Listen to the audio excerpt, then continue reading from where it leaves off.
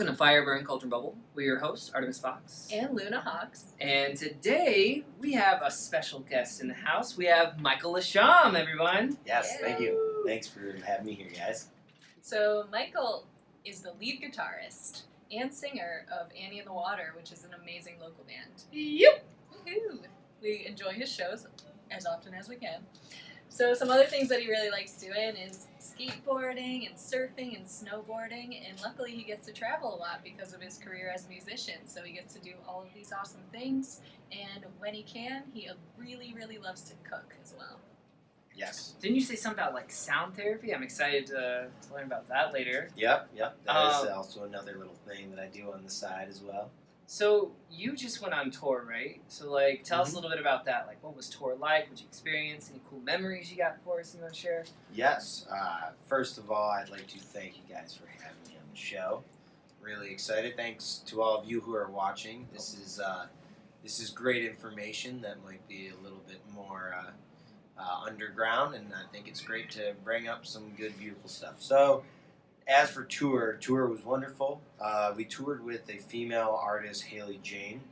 It was called the Spread Rumors Tour, which not only featured some of her original music, we also, as Annie in the Water, performed original music, and then we performed a set of Fleetwood Mac's Rumors album. Ooh, awesome. Yeah, that's cool. It was great. It was a very successful tour.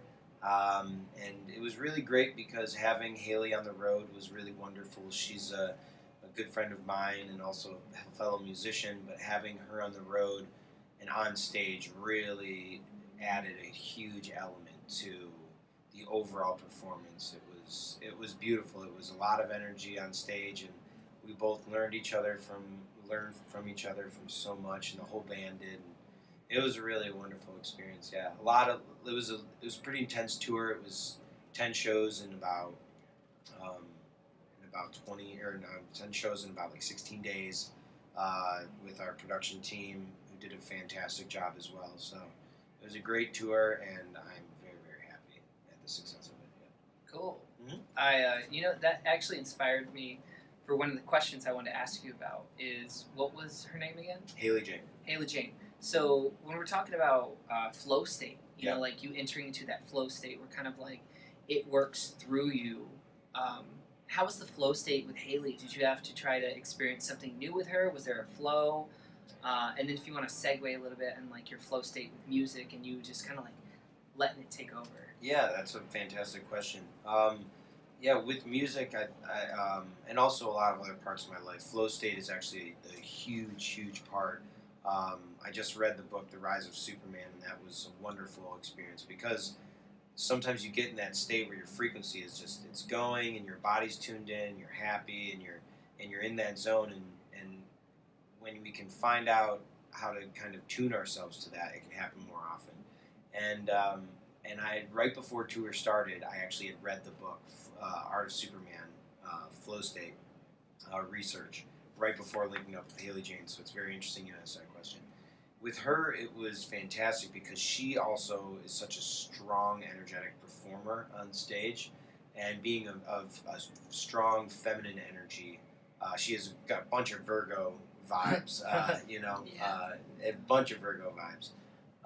But she also just has such a magnetism about her and an energy about her that it's commanding, but it's beautiful. It's like a childlike vibe within a woman's body and intelligence and divine kind of feminine energy. So working with her was really beautiful because she really put it all out there. She really opened up, but at the same time she was very professional with it and disciplined on stage. So working with her was beautiful because I was able to get into my flow state whenever I perform. It's fairly, it's become a practice that I get into that flow fairly quickly, which sometimes it's a little bit more difficult, sometimes it's really easy. With her, it was so instantaneous. We would get on stage, the energy in the room was also incredible. It's just the alignment of the two parties really made these huge shows. We sold out the whole second half of the tour pretty much. Yeah. Yeah, it was great. And but being on stage with her, there was just these moments where I would see her and I would try to build up that energy like with my performance and the dynamic, and then she would sometimes just be giving me energy, and there was just moments we would just see each other like eye to eye while performing, and it was just so intense and raw, and it was great because it was almost primal while at the same time being so profound and professional and enjoyable and entertaining. So the flow between her and myself was fantastic. The flow between her and the rest of our band was fantastic. The flow of the entire tour was really an incredible experience. So I want to like segue into that one too, of the flow state of when you notice like with her and stuff, but also internally, do you ever feel like another, besides just like your own spirit and your own subconscious mind, do you ever feel that there is another like spirit like taking over, kind of like some either kind of past life energy, some spirit guide that's working with you, anything like that? Like, do you feel that influences your music at all? I've never thought of it in a way of, well, actually, having a specific type of energy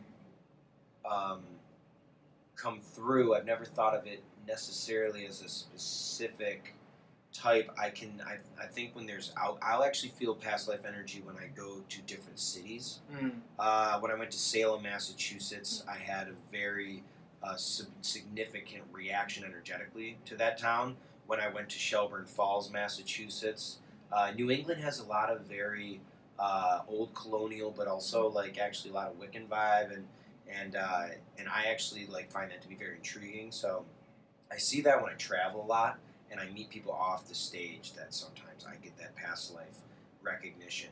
When I'm on stage performing, there are moments where I feel it's more like I'm a vessel, and I'm, as if I can ground myself and prepare myself and do the work off the stage as well, then that vessel will allow for energy to play out. And I've definitely had, I think, different energetic influences that have come through at certain times. Sometimes I'll play more like of a rhythm and blues style. Sometimes I'll play more of a rockin' style. Sometimes I'll play in more of a dynamic style. I don't know if it's entities or if it might be frequencies or energy or whatever you would like to call it, but I do feel that there are unique, I'd like to say, frequencies that happen. Like when I'm performing, like the sound therapy, I'll be doing yoga performances, or I've done performances for children, disabled children, even though they're more intuitive than normal humans most of the time. And the way that I perform for them is a very different, delicate, but powerful way too. So how it comes through, I'm not really sure if it's particular entities. I try to be open so that I don't try to understand things too much, because if I'm in that state of being like, what was that? And what would, like, then I get very tactile, where I kind of just let it happen when it hits the show. But sometimes there are things that happen that I have little information on, and I will never be able to explain it for the rest of my life. Right, that's a beautiful answer, and I think it's kind of like channeling, like that's kind of just coming through you. And I know that when I perform and we perform together sometimes, so we've had experiences like you described with Haley, and we'll just like look at each other and be like, whoa, and it's almost as if we become the witness of what's happening. Like if you allow the art, whether it's music or it's dance or whatever you create, to actually flow through you freely without overthinking it, without forcing it and really guiding it too much, it's almost like you can be that witness that just watches it happen almost, and is like, whoa, like you get to kind of experience your own art and then experience the people's reaction. So that's what I'd love to talk about next, is you move people, literally, with your music.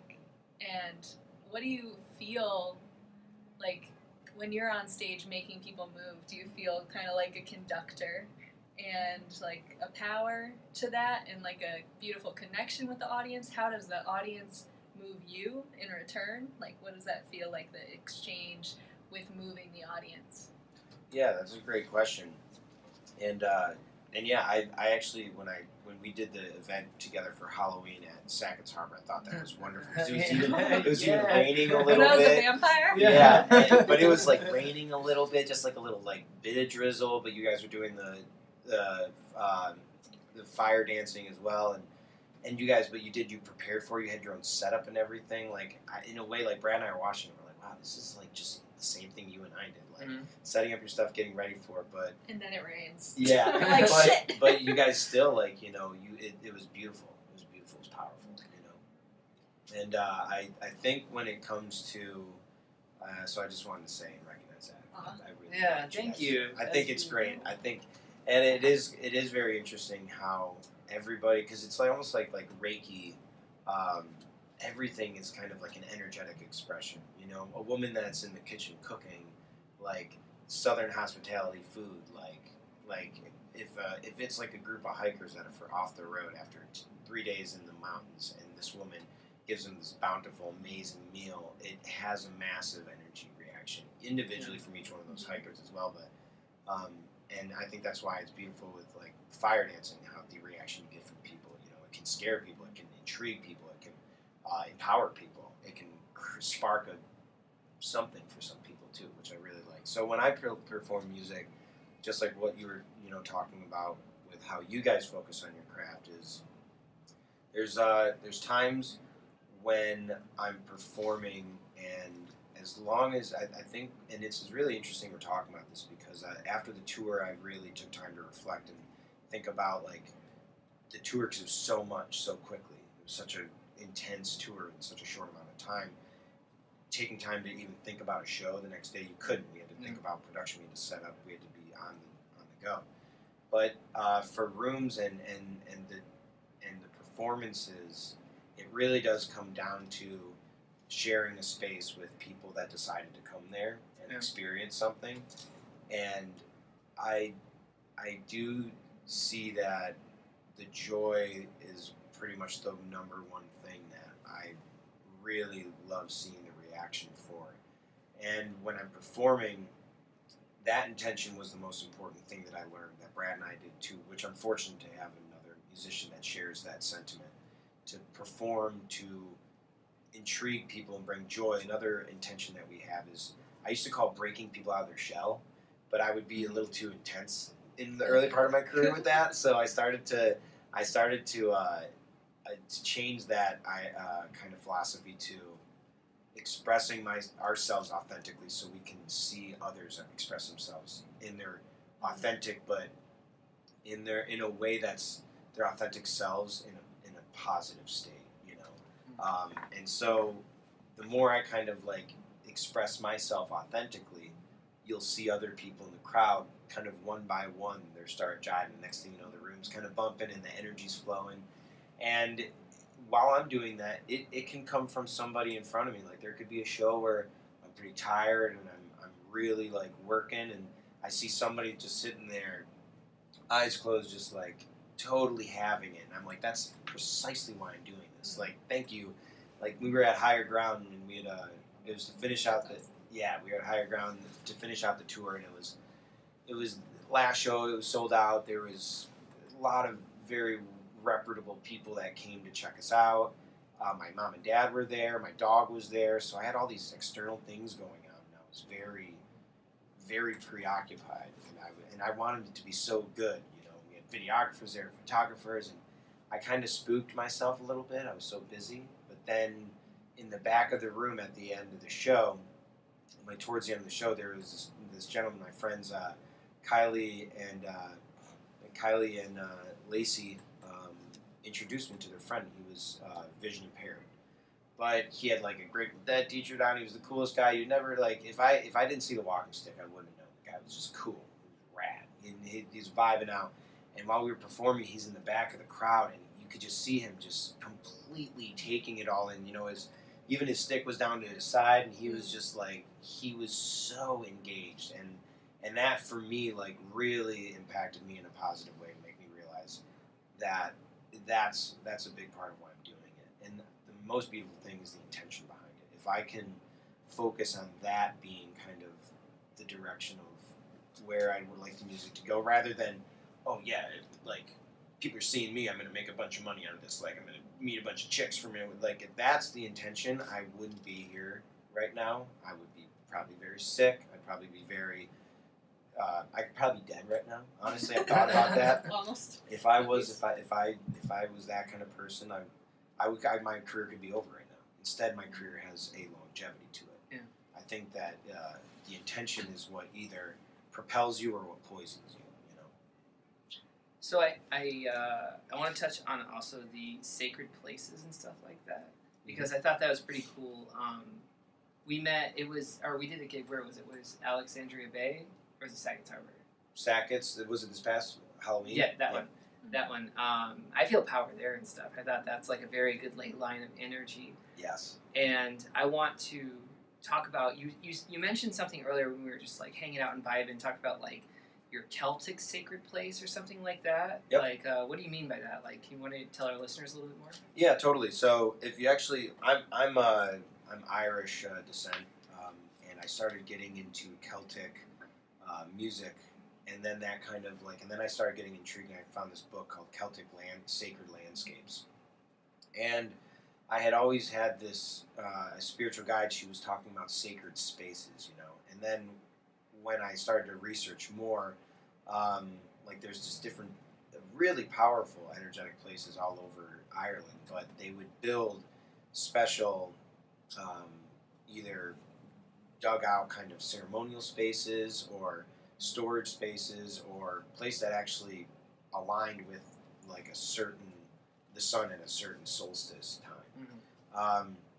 And all their spaces, they kind of come to like, there's a lot of like vortex kind of like vibe where it comes to the center point. And I thought that was really unique because essentially you can be anywhere and find a sacred space, you know. Even in this building here, like I might be with you guys, but I might be like, there's got to be some place where I can be by myself to like connect with whatever that higher power might be or that energy.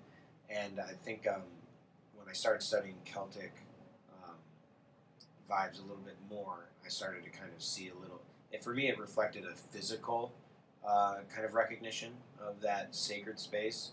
And then I just kind of, because I'm a nitpicker, I nitpick little things like Native American, indigenous, even Wiccan or astrology, alchemy, all different sorts of stuff. I really nitpick, but the Celtic kind of like sacred energy really, for me, clicked because it's grounding and it's authentic. There's a part of my spirit that I feel is very connected to Celtic music and vibe and energy.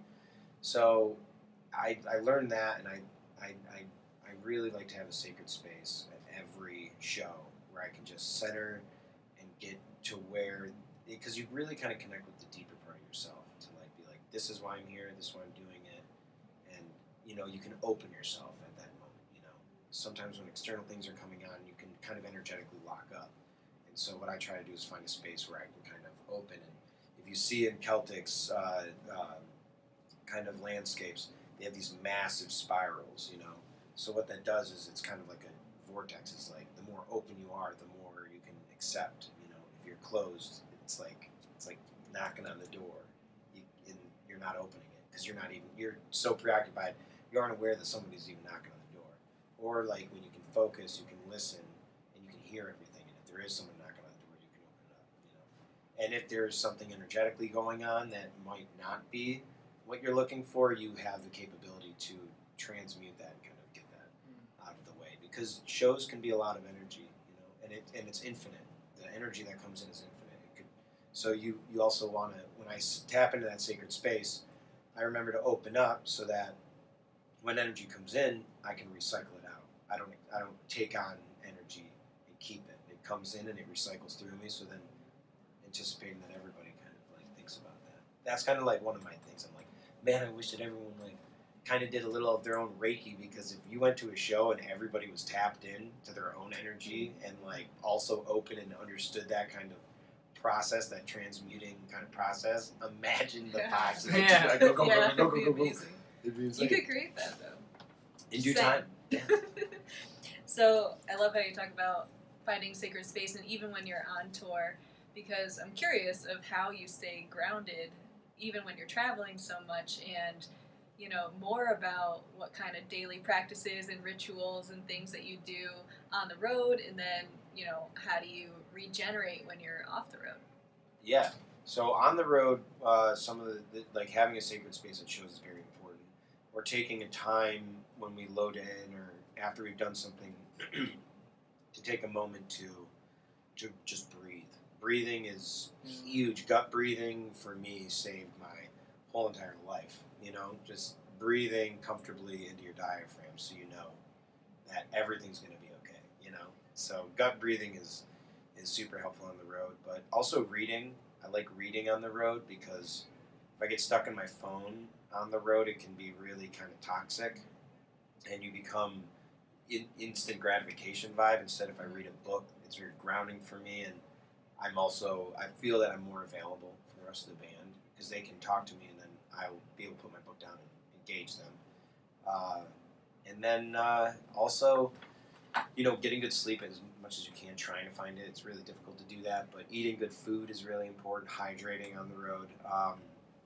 Also, like just communicating, making sure things are communicated on the road so that there's not lockups. And then a little bit of meditation. There's times where things are going and going, and I just put my headphones in, put some chill stuff on my phone, and even if it's 5-10 minutes, just a little bit of quiet time, it saves me, because it saves your ears, it saves your vocals, it saves all this stuff. So you've kind of put in this whole entire process where you're like a little bit of this, a little bit of that, and it reminds me of like mixing some things up of your own little pot. You're like, oh, I like some indigenous, I like some of that, which reminds me of what we were talking about earlier about alchemy.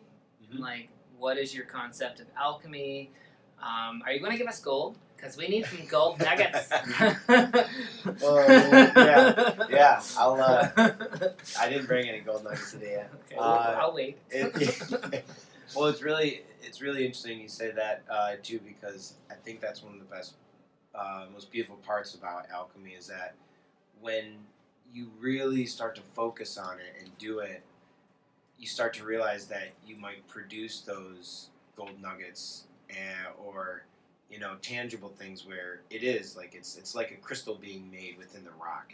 After time and pressure and energy and space, and it creates this unbelievably beautiful crystal, And the crystal, it's like it's funny because the crystal's just like, but I'm just who I am now, And it's in alchemy, it's like the self as well. There's pressure and things that happen. If I can use that information, that energy to focus more on bettering myself, but strengthening myself, or understanding my spiritual path, or just living my day by day naturally to who I am, like what my crystal structure might be, or what my dimensional shape or vocalization or physicality might be, or energetically. I think that's the beauty of alchemy, is that you are your own alchemist. We're all our own alchemists. We're all our own magicians, if you will, and we can really tap into that inner power and inner capability that we've been given so naturally. And so I think with learning more about myself and alchemizing and learning more about that, because I'm still I still have a lot of ways to go into information or learning. But when I take what I've learned and gone through in my life and I perform on stage, it helps. It helps immensely. I think anybody in whatever career they might have, if they meditate, if they eat well, if they focus on their feelings or emotions or their thoughts, or maybe they don't, maybe they just shut down, but they do things that they know are better for themselves, or they listen to their intuition, and they follow their soul purpose, that will amplify in every aspect of their lives, whether relationships, finances, love, your work, your hobbies, your physicality, your diet, everything kind of amplifies when you focus more on your own way of your own way of alchemizing your energy work, or Reiki, if you will, Yeah, I totally agree with that. I think to be the conscious creator of your life, right, you gotta work with yourself And because that's all we really have control of, if we get right down to it, is our own emotions, our own intentions, our own balance physically and spiritually. So giving a lot of attention to that does have a ripple effect out on every other aspect of your life, and can totally make the most of it and create it in the way that you most desire. So thank you for that input and great reminder to all of our listeners. So I really want to know, what was a specific moment on tour that felt super magical and memorable to you? Yeah. Yeah. Okay. Okay. I can answer Tell that us question. a story. All the tea. I think that one moment when I saw my friend in the back really jiving out, that was pretty amazing. Mm-hmm. There was also, I think, probably like right off. There's so many moments that are so uniquely interesting and powerful unto themselves. But for me, I think the best moment was, I had a lot of nerves going into this tour. We had to prepare. We had to learn a whole album by Fleetwood Mac, and Lindsey Buckingham's style is a clawhammer style. Like, it's very unique. He has a very unique style. Luckily, I had kind of had a very similar style prior, so that helped. But I still had to remember all the chord changes, and I'm kind of a very floaty kind of like guy. So for having that kind of like focus on the preparation was very difficult for, I don't want to say difficult, but I got through and I did well with it. So the first show when we were at the Waterhole, the crowd was packed, and we started right into it, and just like getting right into it and knowing that it was all going to be okay. You know, I was very nervous prior. I was like, oh my God, am I going to be able to do this? And a lot of the rhythm guitar lied on me. So when we started hitting it that first show, and the energy in the room was just incredible for this first set, I was like, I'm good. I think it was like that. I kind of felt like a weight kind of like off the shoulders, and knew I was like, I'm going to be totally good. You're like, oh yeah, I know what I'm doing. Yeah. Where I really did not feel that way going into it. I was like, I hope I don't mess up a bunch. Right. Well, you get to help out a bunch of people, and you give them their own therapy through this music that you do. And I want to like bring it full circle to originally when we said sound therapy, and I want to know, like, what is this sound therapy you speak of? What is this witchcraft? Like, Yeah, totally. What is it? What is this witchcraft? Sound therapy. I think sound therapy is everything can kind of be a reflection of itself, I guess you could say. But sound therapy for me is something that is really important, because before I used to think, like, when I volunteered and played guitar, like that was like one thing, that was like something I did. And it all started when I went down to the Children's Hospital in Jacksonville, Florida, and I volunteered because I've just always felt this ability to do that, I guess you could say. I don't know how to explain it. Like, I felt like I should be doing that. I should be using my gifts to help. So I went down there, and it was Wolf's Hospital, and the woman was like very skeptic and very like, okay, because a lot of people go and they want to help, but like they want to help for different intentions, I think. So I went through there, and I was like, well, heck, I can play guitar however you might think that would be appropriate. I'm here to help. So she started having me perform in the hospital in the hallway. And then I just started having nurses just coming and sitting down next to me and doing their charts and writing, and they were just so happy. And then the woman right off the bat was like, okay, I gotta have you, because darling, we're gonna have you come in here and do this, and we're gonna have you that. And so that's when I kind of knew that there was something special about it. But then I started doing yoga classes. I started working in retirement homes. I started doing sound therapy and children with disabilities, BOCES disabilities, all different kind of sorts of environments. And then I started to realize that sound therapy, I was actually doing that at shows. And I had only kind of come into that in the past probably like 2 years of my career. I always thought that I was just performing a show and it was fun.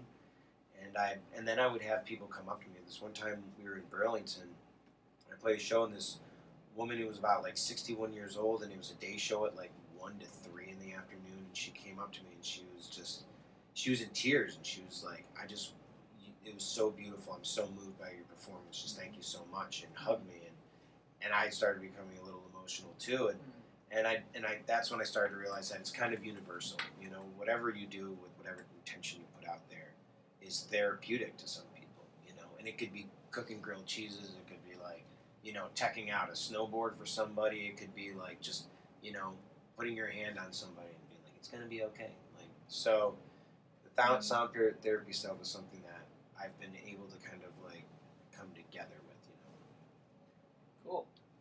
Do you want to show us some sound therapy? Oh, well, funny thing is, I happen to have my little manditar right here, so. So you want to show us a little bit of that sound therapy that you told us about there? Yes, of course, I can totally do that. So this is like a little tune that I usually play, to kind of like an in between moment, but it's not going to be anything long, but it'll be a nice little ditty. So.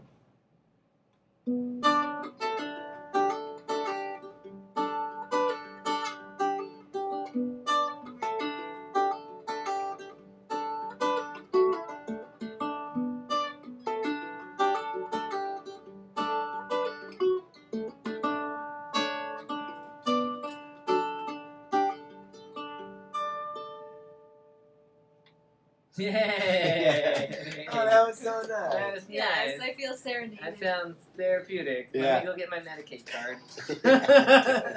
Here's my therapy. I've gotten my therapy for the day. Well, thank you very much. We really appreciate the therapeutic experience. Appreciate it. So now let's bring it into our favorite segment of the show, Witchin' and Bitchin'. Wait, get the hat on? Get the hat on? Yeah. Hold on, here we Be go. prepared for And Witchin' and Bitchin'. Dude, what? Was that good? That was great. Yeah, Nice. that was great. That's exactly what we want from Witchin' and this. It's Bitchin'. got like a lion. I know. It got a little like deep at the end, like raw. It got like, I was thinking like, what if I did it like a Dr. Evil vibe to it? But then it just got like deep. It was like the Grinch meets like a Leo. Yes. Yeah, what was What's the Grinch Grinch like? be? The Grinch, yeah, that would be so funny. What Oh, do you the think Grinch? the Grinch is? Grinch would be a fucking Virgo. Yeah. That's the fuck what a Virgo. Yeah. That's the fuck what a Grinch would It's be. like, man, Grinch he's is just not held out all- clean He enough. has to have it his way. It has to be organized. Everything has to be in a certain way. And Mhm. fuck everyone if they don't go the way of him. Yeah. So yeah, hashtag Virgo vibes. Virgo vibe. Hashtag Virgo vibe. We love a lot of Virgos. We by love the way. Virgos. All of our Virgos. They're like our best friends. Yeah. Thank you for dealing with our airy, because we're a Libra Gemini, like, Yeah, totally. yeah, of the airiness of it. So to all our Virgo vibes out there, we actually appreciate you and Yes. we love you, Yes. but you're kind of the Grinch. Yeah. But we still love you. And But you you have a place in our hearts. do help me kind They're of like, yeah, get fuck it you, right. Cindy Lou Who. Yeah. Cindy Lou Who, the cancer of the world. Yes, totally. So let's talk about some in Witchin' and Bitchin' for our new listeners here. We like to talk about, this is part of the show where we bitch about something in our witch hats for all of our watchers right here. So tell us, Michael, Yes. what is something you want to bitch about? Something I want to bitch about. This is so funny. I think what I want to bitch about is, you know what is, I don't usually like to bitch about much of anything. Oh, Just bitch, but- okay? Lay but it, Just show the bitch. tea. that was my, what do you call that? My disclaimer. But honestly, I am kind of annoyed, if you will, with the polarization of the political environment right now. I think it's, for me, I think there's a part of me that I'm like, wow, this is our government, and and I don't want to get too deep into He's going political- there. I'm He's going there. Not trying Spill to that get tea. It's all fucked. No, I think there's a part of me that like I don't think it's like so much like oh man, but it's just like, are we not there yet, kind of thing. You know, are we not there on a emotional and mature level? I think politically, I think there's still a lot of ego that is played out in politics, which is ego is a part of our lives. We all have an ego. We all have an element of it. But I think a part of me wishes that consciously our government was just and different governments in the world, if it wasn't so intently focused on power, money, and personal interest, and more focused on the betterment of humanity and conscious evolution, sustainability, you know. And that, I think there's an element that's being highlighted right now with the current election, but I also, just the whole, like, combative, attacking vibe of it, I just don't dig it. I just don't think aggressive confrontation achieves anything. I think a more conscious approaching, you know, mature, like, you know, angle could probably achieve a lot more in a shorter amount of time. So that's where I'm bitching. It's monkeys throwing a bunch of poop. Right? Like, if you think about it, it's like everyone's like, oh, it's definitely only the right. Nope, Yeah. it's everybody. It's everybody. Everyone fucking Everyone. sucks right now. Yeah. Everyone's throwing shit. Everyone's making their thing. You can't just blame one side because you have a handful of fucking shit and you're about to fucking launch it at me Totally. right now. And I can, like, sit back as an observer and notice that, no, that's definitely both sides are children right now. Yeah. And I think of that visualization of, like, the child in preschool or kindergarten, and they're both shoving each other's fucking head in the fucking sand, and they're like, oh, doesn't that suck? Yeah. But it's funny because, like, mostly, like, a lot of people actually most voters really do gravitate in the middle. Yeah. You know? But you 100%. see focus, and also I think media plays into that. You see these focuses on kind of the extremist approach, and I mean, I wish some of those people would kind of be a little more hip to jive or a little bit more balanced in their own lives, but we focus on that in the media so much too, and for me, I find that to be sometimes very annoying. But at the same time, like, that's just what it is, and I'm in this life to kind of, like, surf that wave, and, you know, there's some lesson to be learned in it, and I'm just part of it now, and who knows, I'm just hoping that, you know, down the road we're going to have a system that will be a little bit more aware. More than two parties? Yeah, let's hope we see that in our lifetime. I don't know. Mhm. I was watching this thing, like, by Joe Rogan, actually, the other day, and on one of his podcasts he did, and it was funny because it was like, humankind is, like, so, like, it fucking advanced right now when it comes to, like, technology. We have, like, all this, like, crazy high-tech weaponry and, like, all this shit. But we can't get down, like, the basic fucking idea of, like, compassion for another human being, and, like, Yeah. we can't get over racism and sexism and hate and all of this. It's like, really? Like, why are we advancing in this way and not advancing in the way that actually matters? Yeah. Like, Yeah. it's just really Absolutely. frustrating, for sure. I mean, I, you know, and I'm not trying to isolate one person, but there was a candidate who's now out. They're not in the race, but I commend them for trying their best. But they dropped, personally, they dropped in their campaign $300 million plus, you know, to reach some sort of level within the political system. And it's like there's just a lot. It's like you look at that and you're like, well, like, you know, good old college try, nice job, I guess. You know, at least he did it. He had the finances to be able to do that. But it's like, if somebody has the ability to do that for the purpose of being in some sort of position, like, imagine how many better positions in life they could give other people with that money. And I'm not trying to say that and, like, everybody should just, like, be given money and like, because, you know, like, then there's the argument, everyone's going to take advantage of it if they get all this free money, and I get that too, but there's programs, there's ways of investing money into research or programs that really do help on a larger humanitarian scale. So I seen a meme today, actually, and it had, like, you know, the urinals in the men's bathroom? Yep. And it was, like, 100 deep, and it Yeah. had one guy peeing in the corner, and then it had a guy that, like, ran all the way and goes, hi, I'm Mike Bloomberg. Have you heard? No, I To the one right next to the Yeah, guy. right next to the guy to be like, Oh my god. going way far out of his way to drop that money to think, like, Literally out of his way. out of his way to be like, hey, let me go pee next to you and talk about a campaign that's going to Yeah. lose and then drop that anyway. Yeah. Here's millions of dollars into that.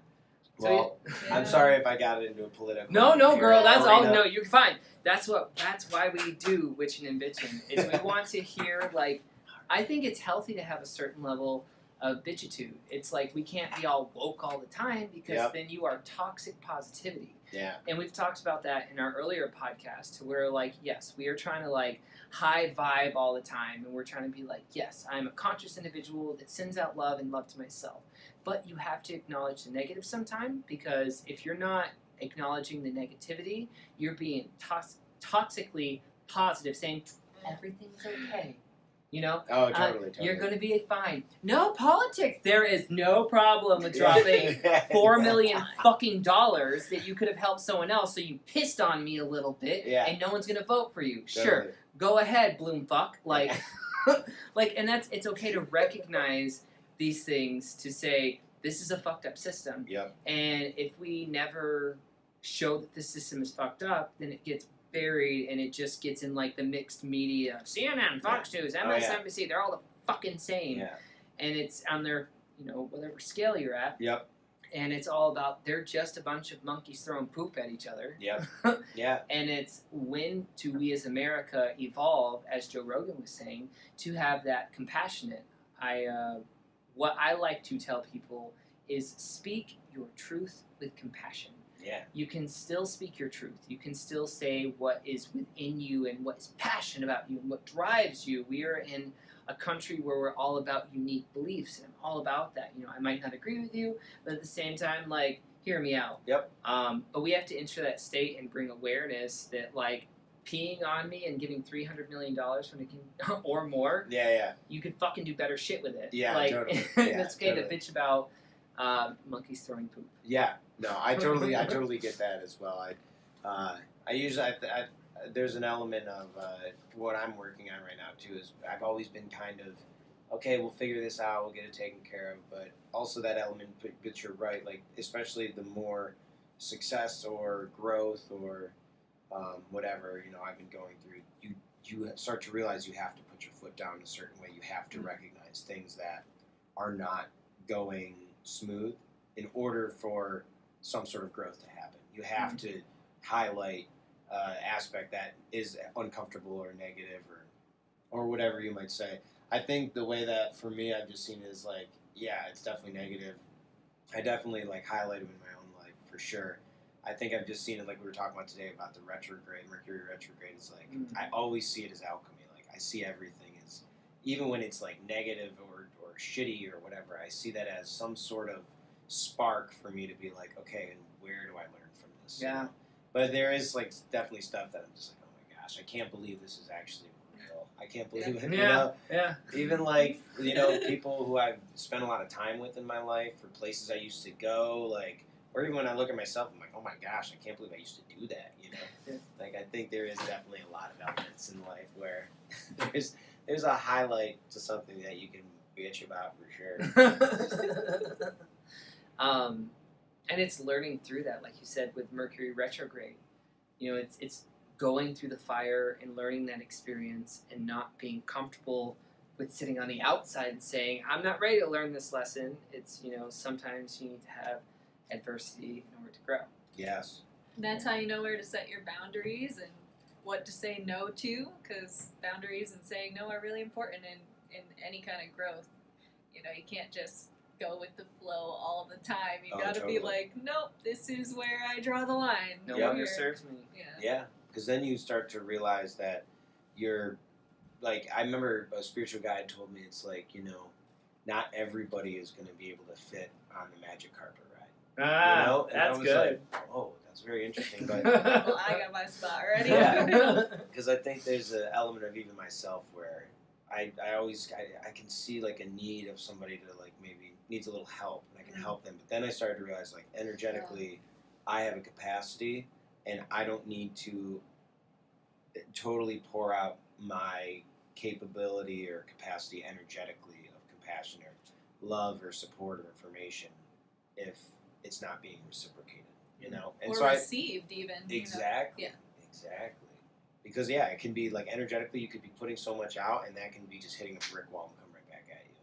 And then it's not reciprocated, and it's like what we were talking about earlier. It could create a longing or create a confusion or a why me kind of scenario, So you start to realize where you can put your energy into, and it like planting a seed, like we were talking about before. It's like you wouldn't go into a field that's completely just toxic and got so much crap in it and polluted, and go and expect to plant a beautiful garden, have it be completely successful. The thing is, you still will be able to get at least some strong seeds that will grow out of it, you know. But typically, you're like, if I want to plant a lot, I'll invest my harvest into this good field that I've, you know, curated and put the nutrients in, and then that field that is a little toxic, you know, I'll take my time and weed that out and wait till maybe it becomes a more appropriate place to plant seeds, you know. That reminded me of that, again, meme culture. Have you ever seen that picture or that meme where it has a dog and he is surrounded by fire and he goes, "This is fine"? No, I haven't. Well, you're a dog that's surrounded by fire all the time. All the time. Yeah, right? Hashtag puppy play fire. So yeah, if you want to look up dog, fire, this is fine. Meme. Meme. Yeah. And it just has a picture of, like, it's a cartoon, it's a picture of a dog, and he's surrounded by fire, and he just, like, picks up his tea, and he goes, "Yep, this is fine." And it's like, still no, has this tea. fucking shit is not fine. My Yeah. house is on fucking fire. The Yeah. political scene is on fire. Totally. It's a dumpster fire, and it needs to be corrected. Agreed. And that's why it's sometimes okay to have a witchin' and bitchin' session, right? Dude, witchin' and bitchin's great. It's like every It's the best Wednesday. Is this a club? Yeah. This This is great. See, you get a witch hat. Yeah. That's things. I know. I got a OG witch hat. This is like broken in witch hat. This is proper witch hat. I'm into it. So that brings me to, tell me where our listeners can find you and, like, what's going on. You got any music coming up? Got any Instagrams? Oh, yes. Tell Well, us. you can find tour dates for Annie in the Water at annieinthewater.com. Well, www.annieinthewater.com and /tour, or you can just go to our website. You can find all sorts of information there. If you'd like to follow us on Instagram, it is at Annie in the Water on one word. Also, that is our Twitter handle as well. We're not terribly involved in Twitter because Twitter is kind of weird. But on Facebook, you can find us at facebook.com/AnnieInTheWater. And we keep a lot of activity on our Instagram and our Facebook. And my personal information and places where you can reach me is on Instagram at Michael_Lashomb. So my first name _ Lashomb. How do you spell that? That is, so Michael is spelled Michael _ Lashomb, LASHO, M as in man, B as in boy. So LASHOMB. So, and that's where you can find me at those different spots. And then what we have coming up is we have a live album that might be coming around that we might be dropping soon. We also have some new song materials, and we have a tour that we're coming up to right now that I'm very excited about, where we'll be performing at a bunch of really awesome mountains all around Vermont and the Adirondacks, and then doing a little mini tour down to Baltimore. So I'm really stoked. Hell yeah. Where can we listen to your music? You can listen to Annie in the Water on Spotify, both our first album, Destination, and our second album, Time to Play. On Spotify, you can go onto YouTube, which has, if you just look up Annie in the Water, you'll find all sorts of different content from other uploaded users to Annie in the Waters as well. And you can go to SoundCloud, where Annie in the Water has an account in SoundCloud, but pretty much Spotify and YouTube are the main, like, listening channels. Cool. Yeah? Awesome. Well, thank you so much for being here. Yeah, thanks. Yes, thank you Yeah, guys, we man. appreciate you. Dude, this is such a cool podcast, man. I hope that and thank you for everyone who's listening, because like I said earlier, this is wonderful information, and I'm sure everyone out there is grateful for what you guys do, because this is wonderful conversation. Yeah. Well, thank you, and we'll have you back sometime once you've expanded more. We have more to talk about. Expansion, ooh, that sounds great. You'll transmute into your next version. We want those fucking gold nuggets, Michael! I'm sure I'll remember to bring them next time. Nice. So we are Fireburn Cauldron Bubble. You can find us on Instagram and Facebook as well. Just search Fireburn Cauldron Bubble. And you can also visit our website, fireburncauldronbubble.com. And you can join our mailing list there. And once you do that, you're going to get an email with a link to a free video that we made for you that's all about how to build an altar. Thank you guys again for listening. My name is Artemis Fox. I'm Luna Hawks. And this is Fire Burn Cauldron Bubble. Casting spells. And sassy as hell. Yeah, Yay, that was did it. awesome. That was great. I love the outgoing. That's kick ass. I love That's that. fun. Yeah, it's great.